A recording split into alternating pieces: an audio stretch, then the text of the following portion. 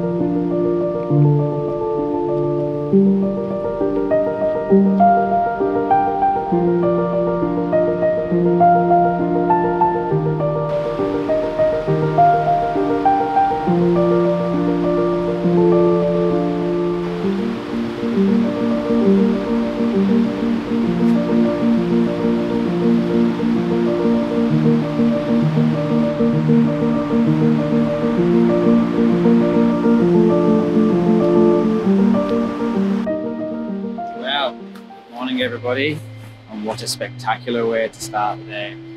Last night I checked the weather forecast and it said fog. Woke up this morning and a thick layer of fog outside the window, so I got super excited and I've come down to one of my favourite places locally, Hardcastle Crags. This place, no matter what time of the year, it's absolutely stunning. Sadly, the sun actually rises and gets into the valley quite early, and I underestimated just how much it penetrates down into the valley. So actually most of the fog is already gone. I've already had the drone up this morning having a look. It does seem to be a little bit in there, so I'm hoping to try and get in, do a little bit of woodland photography, and then hopefully maybe get a little bit of separation with the mist. But if that doesn't work out, I'm still in one of my happiest places, so it doesn't matter. I'm happy to be out, I'm happy to be in Hardcastle Crags, so stick with me and let's see what we can find.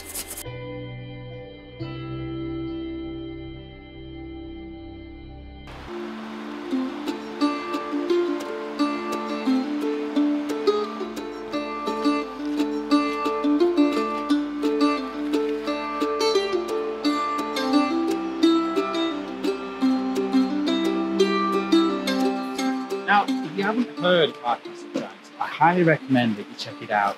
It is an absolutely beautiful woodland area just on the outskirts of Hebden Bridge. It's about a 2-mile walk. Most people drive here, and there is a car park located at the top and the top end, far top end near Blake Dean. But more than anything, it's just a beautiful place to explore and have fun. Bring your children, bring your dogs. Can you bring dogs? Yeah, I think you can bring dogs. But for a photographer, it offers so much opportunity, so much exploration, and that's why I've come here today. Not just because of the weather, but because it's one of my favourite places to visit, and every time I'm here, it makes me happy. So I'm debating at the moment whether or not to just take my time, but when I took my drone up when I first got here, I did notice quite a lot of mist and fog on the far back where Gibson Mill is. So I'm umming and ahhing whether or not to just beeline for there and see if I can find something, or whether or not to just take my time and just enjoy being here. So it's a bit of a tricky one this morning. I'm not 100% sure what I should do, but for now I'll just walk. But if I see something that takes my eye, then maybe I'll just stop and see if I can do a composition or find a composition. But I think I will just head up and see what I can find.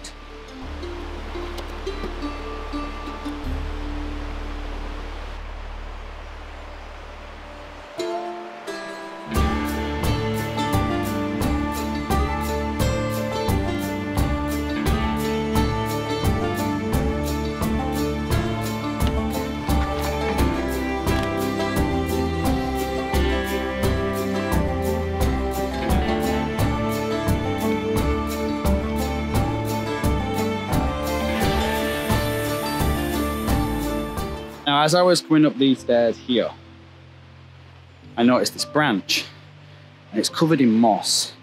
Now, I'm a sucker for woodland photography, and when trees have got moss on them, they have this element of mystery about them, and they seem quite alive, and it's the vibrancy of the moss. Because everything's dying now, we're getting a kind of very dull palette of colours, but the green moss makes everything stand out. Now, I'll show you the branch I'm talking about. It's this one here. Because that mist is coming down the valley, it's a very fine mist now, the sun is burning it off. It just makes this branch stand out. I mean, it's nothing spectacular, but it just caught my eye. So what I've done is I've set my camera up, I've taken a shot, 2-second timer. You can see on there, 2-second timer. Now I was quite happy with how this image turned out. It reminded me of my earlier work when I first came back to the UK. Woodland photography will always be one of my favourite subjects. Every individual tree feels like its own unique character telling its own unique story.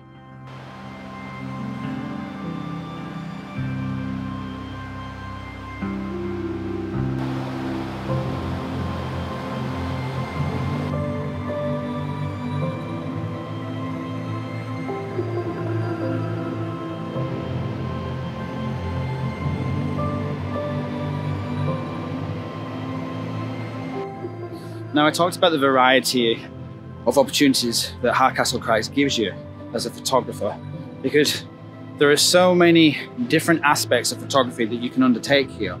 So if you want to do long exposure river photography, it's perfect here. You've got beautiful flowing river next to us here. There's waterfalls further up just past Gibson Mill. If you're into woodland photography, well, look no further. Just good luck finding a subject or a specific, unique, wonderful subject. And also wildlife opportunities here. The last few times I've been here, there's been a couple of herons further up that I've just not been able to manage to photograph. There's diverse wildlife here. It's basically a photographer's paradise if you live locally in West Yorkshire. So yes, Hardcastle Crags, fantastic place to visit.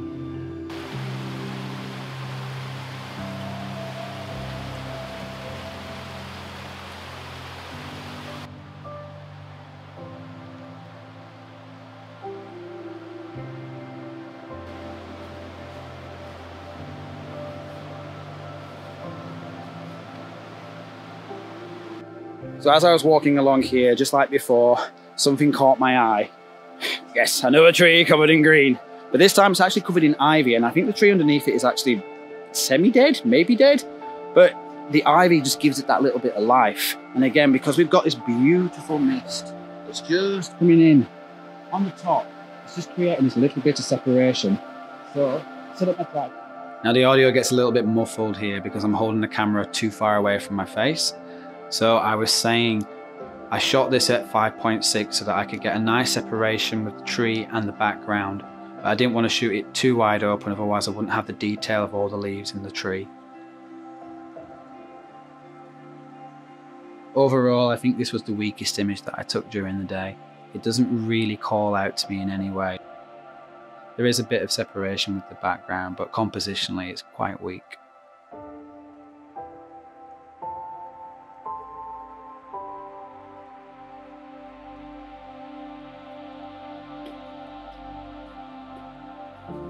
Just below me, we follow this path down here, stepping stones. Well, the first set of stepping stones. Now, I was fortunate enough to grow up in Tomodon and Hebden Bridge as a kid, and I've had the pine forest in my backyard, like I said in my previous video, but I've also had Hardcastle Crags as one of my playgrounds as well. Now, as a young kid, I came here very often with my parents, and I've come here with my friends, and having a place like this to play out in and grow up in, it's so good for your creativity and your imagination, because it allows you to be in nature. It allows you to let your imagination run wild. So growing up when you've got stepping stones across rivers and mystical trees and this kind of environment, it's so good for you. And it's so important that people get out into nature, that people get out and feel that connectedness with Mother Nature, and actually, you know, take the time to be here, because I strongly believe that your creativity comes from your surroundings. And if you can have somewhere that enables your imagination to actually run wild, then it's going to be so beneficial for you in the future. And I think that's why I'm drawn to these kind of places, because it brings out that artistic side in me. And I will show you now the stepping stones. We'll head down there and you can kind of understand that it's so important to get out into places like this. So I highly recommend coming to Hardcastle Crags if you're close by, or you're not so close by. Find your national park, let your imagination run wild, and get your children out in nature. Let them feel connected.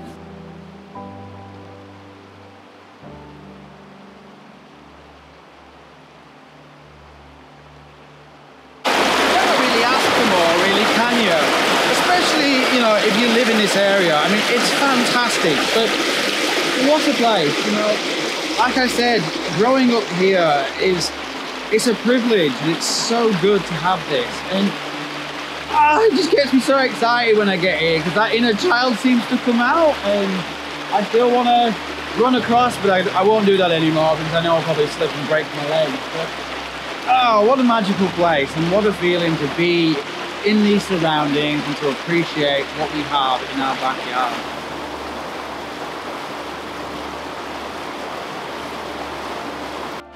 I have this urge to rush to try and get onto the other side, because that's where the mist is. Obviously, because the light is penetrating the other side, it means that there's no mist there.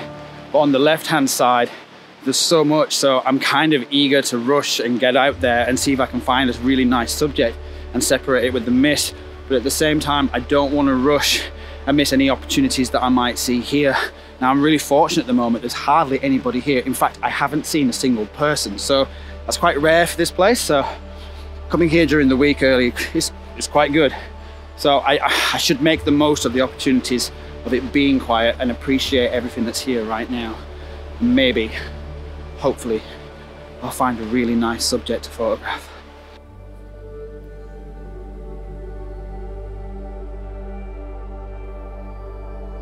So I think I found a composition that I really like, and I'm just waiting for the light. I've already taken a picture, so we'll see how that turns out, but I'm just going to wait a little bit longer and see what happens. Now, there's a little tree here that's framed in between this tree, and the tree behind it. And it's just jutting out to the left. Now, I've got my camera set up. I've gone for a square composition, but I'm just waiting to see whether or not the light changes and just penetrates through like it did before. Now, I wish I could go back in time and just readjust the composition of this image. I really like the balance of the youth and the age, the old trees surrounding it, and with the light in the background. This image tells a story, but unfortunately, the composition is too heavy on the left-hand side and distracts away from the main subject. Well, I've waited quite a while to see if the light will come through like it did when I first got here.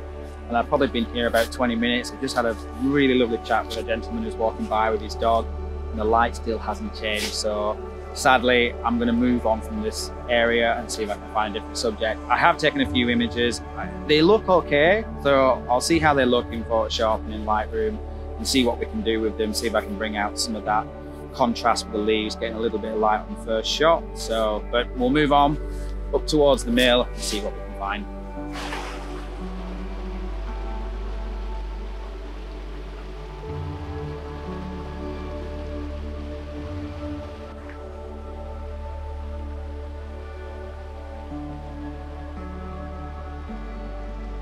Now, just as I got up to Gibson Mill, I turned around and there is an absolutely stunning light coming through, and it's casting these rays. The tree is separating the light and causing beautiful rays of light to come through. So I've just quickly set up my tripod and taken a couple of images. I put the long lens on, the 24-200, because the 24-70 wouldn't reach. And there's a bunch of people behind me, so I'm having to film this and it's a little bit awkward, but do you know what? I don't mind, because that light up there is absolutely unreal. Don't know if you can actually see what I'm showing you here, but just here, there's a tree and it absolutely looks fantastic. Every now and then there are just little moments in life that make me smile. The light here was absolutely unreal, and I was so happy that I was able to capture this image. I went for a black and white image in the end because it just really amplifies the contrast between the light and the dark.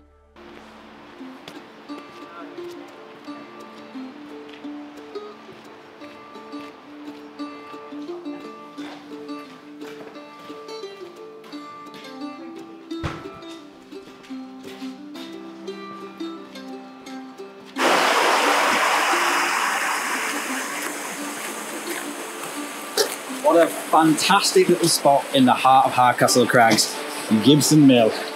If you need coffee, they have coffee. And if you like oat milk like I do, they have oat milk.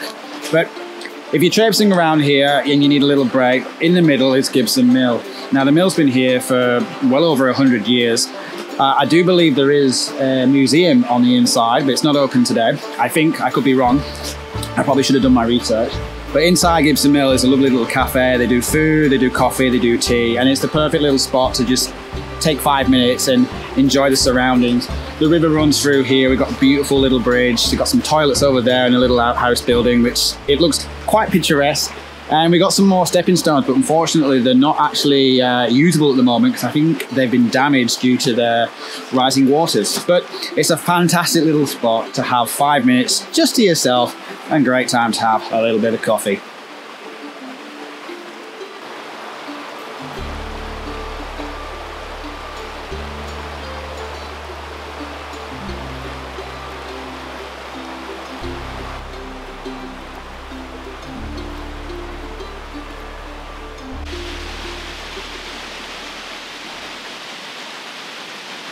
How amazing does that look? So just when you go past Gibson Mill, literally you stumble across this. Now, I've photographed this twice this year, once at the beginning of the year and once at the back end of autumn. And the first time, I ummed and ahed, but the second picture that I got, I was really happy with. It was back end of autumn, all the leaves were really red and vibrant. I think it might have been dry, and it just had that wow factor, and I was super happy with how the image turned out. So I'm going to flash that image up now, and here you can see it just has that mystical vibe to it, and the colours add to it. The only thing I was a little bit like unhappy with was the amount of motion that I got from the exposure with the water. I wish in hindsight that I hadn't exposed it for as long as I did, because the water is too creamy and milky, and I wish I'd gotten something that was a little bit less fluid like that, and so you could actually see the motion of the water a little bit more. But I'm not going to photograph it today because it's actually quite foggy, and it's just I don't want to overdo this little area. So, but if you get yourself up here, check it out. It's a beautiful place for a picture, and it's just an amazing environment to be in. Okay, so I actually changed my mind. I actually decided to come and take a picture. I walked a little bit up after I'd put the camera down before, and I was just looking and I realized I really like the fog that's hanging above. So I've opted to bring my camera up. I shot it at f11, try and get as much detail as I want. I'm not gonna focus that because I just don't want to spend the time doing that.